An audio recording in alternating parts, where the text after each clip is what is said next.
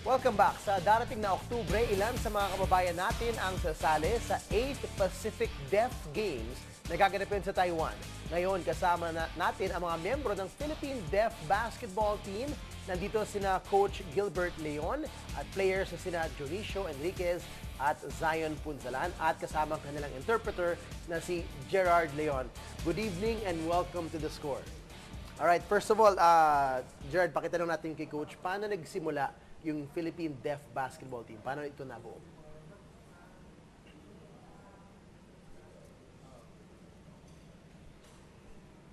Every year, mayroong nagaganap na parang event. Okay. So, lalaban all over Asia.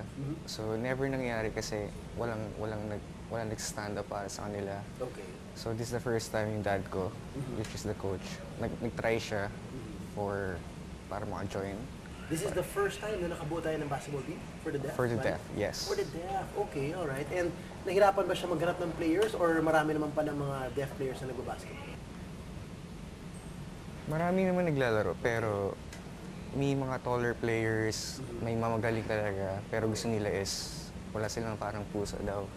For the Philippine team, alright. they want like more money, para salary, ganyan. Okay, okay. So yung mga iba na lang na naka-join din sa kanila na proud to be Filipino. Nice. Okay. So paano ang obviously isa sa naiba sa paglaro ng basketball ng mga deaf is they don't it's a challenge I guess to communicate, pero how different is it pag from a regular basketball game and how are they able to communicate while playing? Of course you're dribbling, you're defending, pero nakakapag-communicate ba sila through sign pa rin or Actually, yeah, it's facial easier. expressions? Sign language is easier. Okay. Yeah, very easy lang. Sign It's language. easier pa. Yes. Okay. Kahit sobrang layo, magkakaintindi. Okay, let's ask some of the players na kasama natin. We're with Zion and Dionisio. Can we ask them paano sila nagsimula in playing basketball? And nahirapan ba sila to play with able people or did they have to play with deaf people as well? Usually sa mga liga, like, Okay. ayun, nakakasama sila. So, ayun, sa mga liga lang. And with regular players? Yes. So hindi kinailangan na they learn the game together with other deaf people. So paano na iba? Kapag ang buong team mo naman, pareho yung condition, mas nadadalian ba sila? Or what's the difference for them playing with regular hearing capable people at saka yung mga hearing impaired? Parang simpleng, kasi usually pag yung mga referees, di ba, may mga sign, pag foul, Yes. ganyan. So parang simpleng sign lang sa kanila. Okay. Maintindihan talaga nila. Okay, That's so it. it makes it more simple for them. Yes. Okay, for Dionisio naman, kamusta yung experience with the team? Kasi bagong team to, bagong buo yung team. Kamusta naman yung pakiramdam ng team so far?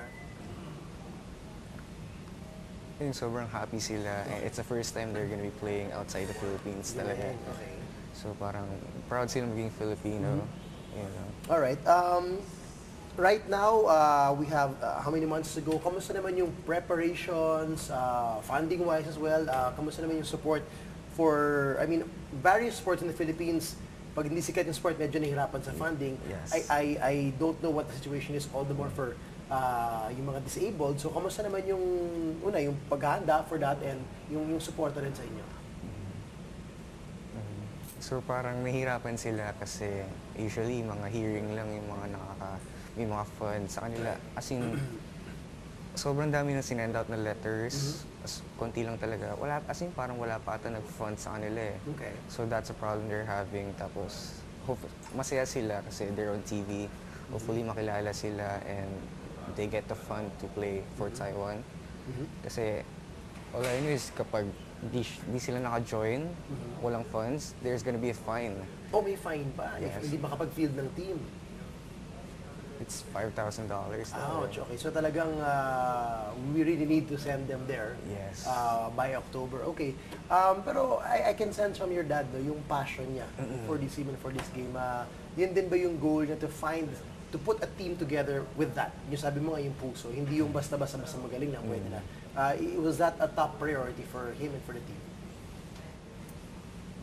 At saka gusto niya first time in history talaga.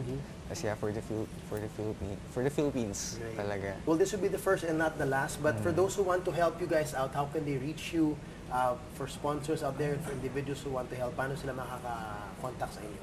It's Gilbert C. Okay. Leon at gmail.com. Alright, ayan. So, gilbertcleon@gmail.com. That's the email of Coach. So, you can communicate through there para sa mga gustong tumulong mag-sponsor niyo. Well, from me, congratulations for what you've done sa efforts niyo po to put up the first Philippine Deaf Basketball Team. Any last words na gusto niyo masabi sa ating audience out there? Hopefully daw matuloy sila. As hopefully fans siya like Manny Pacquiao. Sana ma-support siya ni Manny Pacquiao. And he wants to thank Axel for the uniforms. Alright. And Wilfredo Ortiz, the owner of Axel, to sponsors as of now.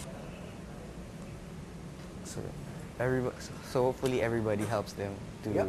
Well, for sure, more will be inspired with what you're doing. Ako, maraming salamat sa pagpursige ninyo kahit may kapansanan kayo, lumalaban kayo para sa bayan. So we can't wait till October and we'll see you off there papunta niya sa Taiwan. Thank you so much. Thank you.